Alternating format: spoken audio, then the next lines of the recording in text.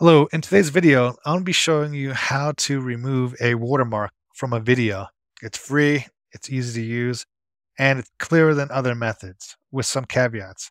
All right, so the first thing you need to do is you need to go to this app right here. I'll have written instructions and a link down below, but make sure you watch the video all the way through so you don't miss any steps. Don't complain to me if you skip a step and it doesn't work.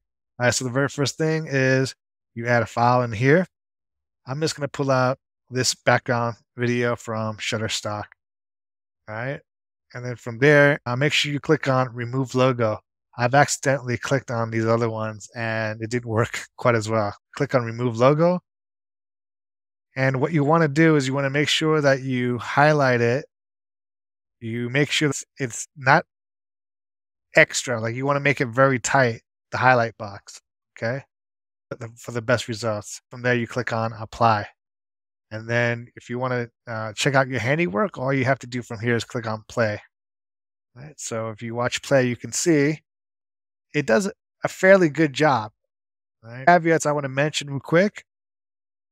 The caveats are it has to be a basic video, and the darker the video, the simpler the video, the better. The more moving pieces you have, the more this becomes difficult.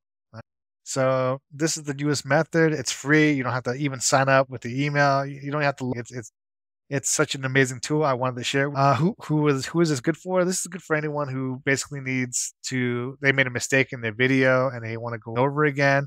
They can go ahead and use this as a quick fix. So long as it's other things. Other things that you can use it for is maybe you mess your watermark over here and you want to fix it. This works as well. But now it's not a perfect fix, but by far is one of the cleanest methods I've seen up to date, and I just wanted to share that with everyone. So if you found this video helpful, please hit the like button. Thank you so much for watching, and I'll see you in the next video.